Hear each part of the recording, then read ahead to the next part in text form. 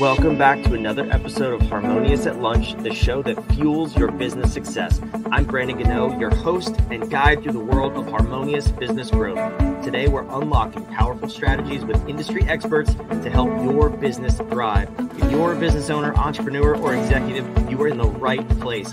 Join me and our incredible guests today on the journey to clarity, growth, and success. It is time to revolutionize your approach to business. Let's dive in with another episode of Harmonious at Lunch. Welcome back to some more bite-sized business advice, and we got a very important topic today. We're going to talk about how to build wealth for your business long-term, but also, probably more importantly, how to avoid burnout at the same time and balance those two things. If you go all wealth, you're going to be burnt out.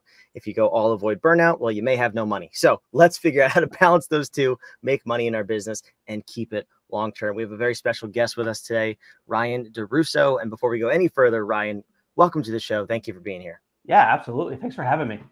Yeah, so it's a unique topic because you added that avoid burnout piece, right? I mean, I think a lot of financial planners, financial coaches, and anybody talking about money, they just want to focus on the money. But you've also brought in this very important piece of, well, you can't make money if you're burnt out. So give me a sense of what you help your clients with. Yeah, absolutely. So like I work with a lot of private practice therapists. And what that means is they have what they term butt in seat.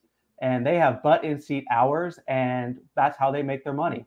And what happens is first year, hey, they might feel really good about that business as it's growing. Second year, they really see a jump in success.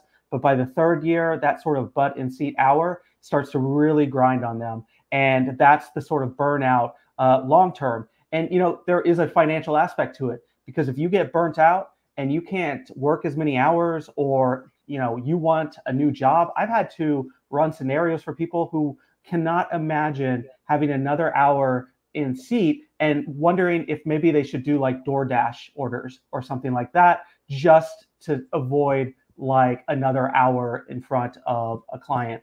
And so that is a long-term financial drain if you let it sort of fester. And so part of, you know, when I'm working with clients is one, sort of figuring out what they can do right now, but also what's that balance between like what they're doing and how much they can handle.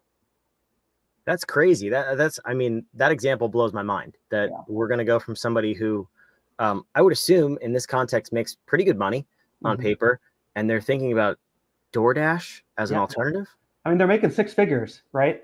And they, you know, one thing, you're probably self-employed in what you do here, so you know about estimated taxes. And one thing that really drains them is sort of, how much can I pay in estimated taxes? How much do I pay myself? And then what happens is they're so cautious about paying themselves that they'll let the credit card debt rise and these other things rise. And so they haven't created sort of the balance flow or cash flow between their business and themselves. Meanwhile, their credit balances are rising. And so they're looking for any way to sort of pay down that debt without forcing them to another hour session or something like that. Yeah. Well, we are not going to talk about my least favorite topic of taxes today. So we can stay away from that. No, taxes are important, especially with financial planning. So we can definitely dive into that. But I'm curious for this individual in particular, because I love to unpack this stuff. I'm sure maybe somebody listening is even going through this, or this thought has crossed their mind. Full transparency, in my last business, actually, I grew to hate it. And I was working only a few hours a week. I was a true business owner, not an operator, and I still hated it. And not that I was thinking about doing DoorDash, but I was like, how do I get rid of this stupid ball and chain that I am tied to? Right. And I ended up selling it and moving on. But I think a lot of people find themselves in that scenario and maybe don't have that option, especially as a solopreneur or as a private practice, because you are the product, right? So in that scenario, did they have employees, or were they trying to balance the running of the business and the operation of delivering the service? Yeah. So often, and it doesn't matter whether they have employees or not, this burnout risk is prevalent because of sort of the hours that they spend in front of either clients or their employees. But I will say this, in this particular case, it was a solo person who had not sort of worked to build something beyond themselves. And that does, like, it's so common in what I call like essentially service-based self-employment, where it's your hour that's creating the income, and you're providing a service of some sort, whether it's, you know, writing or whatever. I used to be a writer. I also self-employed for many years, ended up hating it, and do what I do now because I love it. But it's also a much more scalable business, and I am able to eventually hire and eventually, you know, create income streams without having to actually be in front of it, of a screen or talking to someone. And so a part of that conversation is sort of figuring out what are they comfortable with doing. Like, there's plenty of people I talk to who never, ever, ever would want to hire someone because they have no interest in managing anyone, and that's fine. But then where else are you taking that income and investing for the long term? You know, I always say there's three places to invest in America. You're either investing in the markets, you're investing in real estate, or you're investing in business or businesses. And you need to sort of figure out what makes sense for you based on your risk profile, your goals, all that sort of stuff. Yeah, I love that. And I'm actually, while you were describing that situation, I'm actually thinking of a number of people actually who have been guests on this very show in the past, and who have found themselves in that very similar situation. So I am picturing a human being when we're having this conversation, and I want to speak to them because this is a problem that I come across in consulting with some of our clients. Now, our clients are typically 7-8 figure businesses. They have a team, 5 to 100 employees, somewhere in there. This still happens. It doesn't matter if you're a solopreneur or not. Even me, like in that situation, I had about 8 employees at the time when I hated the business. So this is not unique to being a solopreneur, but I want to talk to that person and those group of people. What are the ways that you kind of outline with your clients? You have the market, businesses, and I forget the third one, but I'm sure you will remind me of places to invest. Yeah. Real estate. Thank you. Yeah. How do you go about approaching that conversation? Because I would also assume that in that moment, they're so weighed down, whether they're actually in burnout or on the verge of it, that they may not even be able to fully comprehend what you're saying and think that long term. So what does this conversation look like? Yeah. And, you know, I say like investing or saving for the long term or whatever, in the sense of like, that's the tools that have been created. And so that's kind of how we sort of converse about them. But really what we're talking about is financial independence, right? And so when you were sort of tired of that business, the reason you couldn't just immediately dump it is because you weren't financially independent of that business at that point.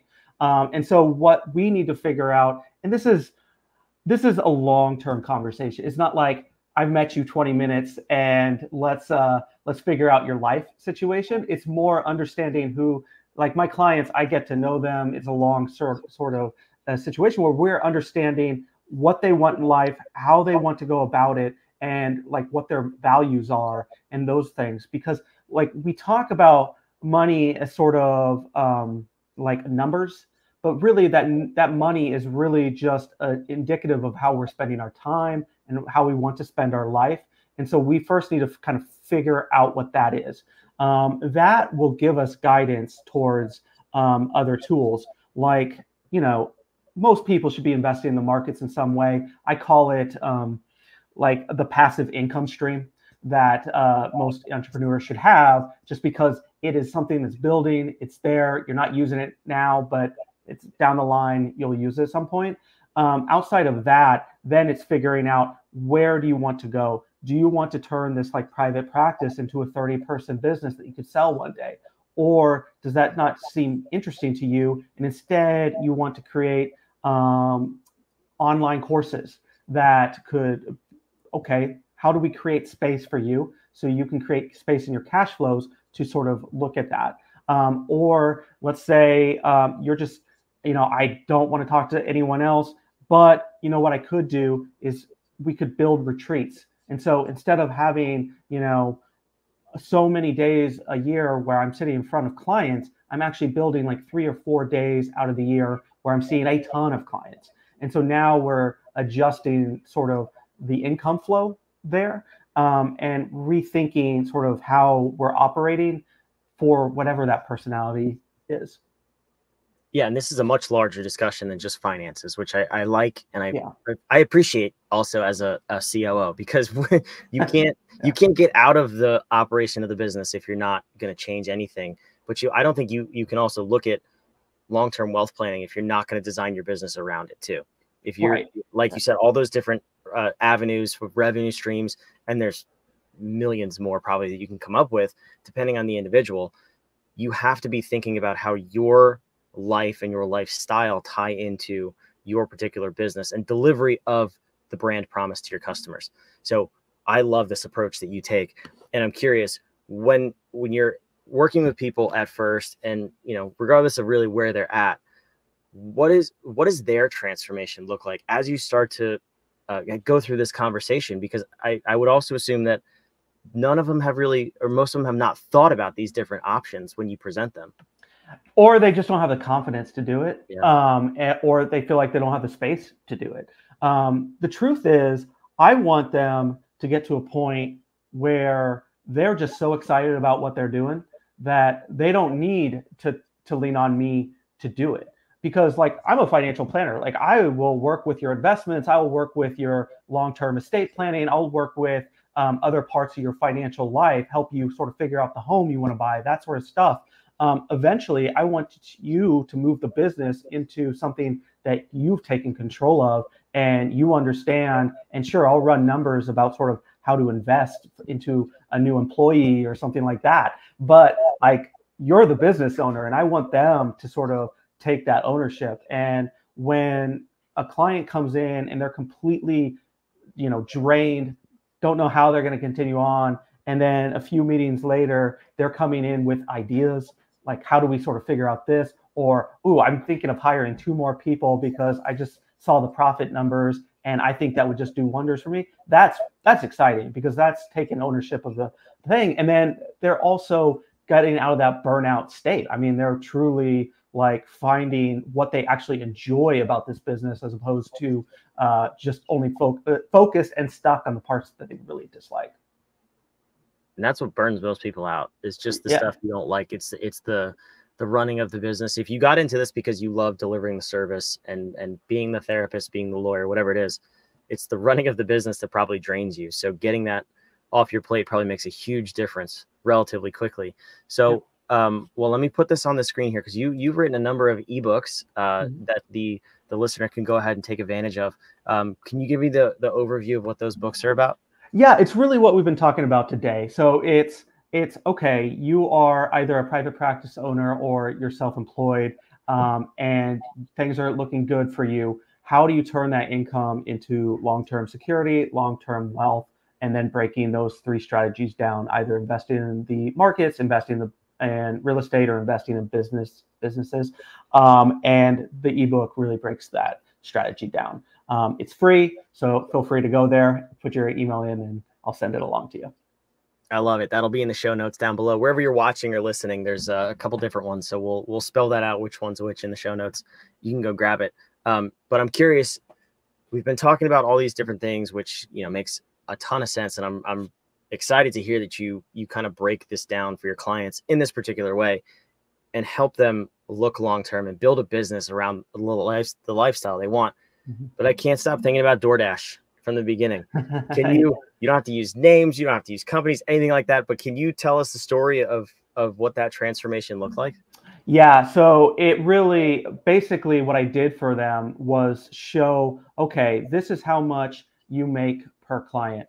And they were thinking of doing this as, there's something in private practice ownership or running a private practice where you can either use insurance companies to get clients, or you can go private pay. And she was like, I'm only going to go private pay, and then I'm going to like supplement with like DoorDash and whatnot. And so I broke down the numbers of what it looks like if she goes, 75% private pay to insurance, and how many hours left she had in a work year to focus on other things, whether it's growing her business or just taking time off.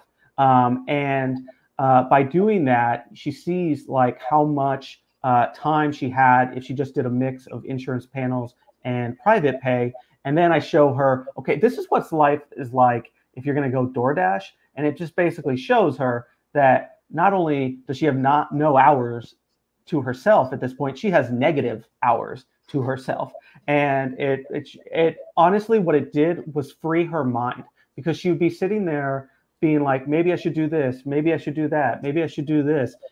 But then she saw it in the numbers, and really what mattered to her, which was the hours that she had left in the day, and realized that that was not the way to go. And so she doesn't even think about it anymore. And she's more focused on more high level sort of tactics to create that security for herself. Yeah, that's crazy. So what was her outcome? Like, was she more energized going to work? Did she have those hours? Did she take vacations? I said I realized we didn't, it doesn't matter. But this happens to be a woman. But okay. Yeah. What was the transformation? Yeah, no worries. And the outcome is that she is getting it together. She had debt. That debt is starting to decrease. She had reached a point where she was kind of giving up on her business, or just really tired and not wanting. And she's now seeing growth in her business. She's not someone necessarily who's going to go out and start a huge group or anything like that. But I think in time, she's going to start doing like group sessions. She's going to start doing retreats, those sorts of things. That's really going to like bolster her. And so that's the funny thing about financial planning is I work with clients who, have $3 million practices, who are going to be selling their business in order to like afford their future. But I also have just individuals who are just trying to like make simple gains. And I can get excited about both situations very easily. And so it's very exciting to see like her growth over the time span that I've worked with her. I mean, I can too. That's why I'm so curious about this story, because you've given somebody their life back, really. When you're in that state of burnout, you can't think about anything except the moment in front of you, and really the past, because you're probably dwelling on the past a lot. Mm-hmm. And it's like, what is that next step? You're almost paralyzed. So you essentially, in both situations, you gave somebody their life back, you gave their business back, and not only them, but their clients too. That now her clients are getting a much better service because you've kind of cleared the waters and said, no, here's what's possible. And she can go and take that on. So I think what you're doing is phenomenal. And I can't wait to hear more stories. Hopefully you come back and you have a dozen more stories. Hey, anytime. Plenty of stories. I love the stories. It's honestly why I do what I do now. And it's why I love this job that I do now. So that's fantastic. It's so cool. So what I want to do is ask you for a question. I'm a firm believer here at Whadif. We believe that powerful questions get powerful answers. There's a giant lit up obnoxious question mark behind me. We kind of live this philosophy out every day. And I'm curious, in terms of income to wealth, that's what we're talking about here, and avoiding burnout. What is a powerful question that you would want the listener to walk away from this episode with and think about for the next day, for the next week, in order to get on this path to long-term financial success? I mean, I honestly would start with that big question, like, what do you want in life? Like, and by life, I mean, like, what do you want in your business? What do you want in your personal life? Everything. So they're all working towards whatever that future you see for yourself. And that future does not have to be like years and years down the line. You'd be shocked at how many people I speak to who are just like, I want to go on a 2-week vacation. And, that is not too difficult of a thing to sort of plan for in the long scheme of things. And so really think about where you want to be, who you want to help, how you want to live your life, and then structure your business, your finances, your life around that. I love that. That's such a powerful question. If I may ruin it completely. Yeah, sure. Absolutely. My wife, maybe you can resonate. My wife made me watch The Notebook with her. And there's a scene in the movie where Ryan Gosling, I think it's Ryan Gosling, says to the girl in the movie, what do you want? What do you want? And I always, whenever somebody says, what do you want? I think of that line in the movie because we can't usually tell people what we want. We can only tell them what we don't want. And it's not the same question. It's not the same answer. So ponder that question. I really love it. Ryan, thank you so much for being here and being a phenomenal guest. I appreciate it. Have a good one. All right, for those of you watching, listening, wherever you are, I'm sorry if I ruined the question and the episode, but go ask yourself that question. What do you want? What do you really want your business to do for you, for your lifestyle, more importantly? And then somebody like Ryan can go help you with that. So take advantage of the downloads, the ebooks, they're in the show notes. Everything's down below. Make sure you subscribe. We want to see you on the next episode of Harmonious at Lunch tomorrow. Thanks for being here.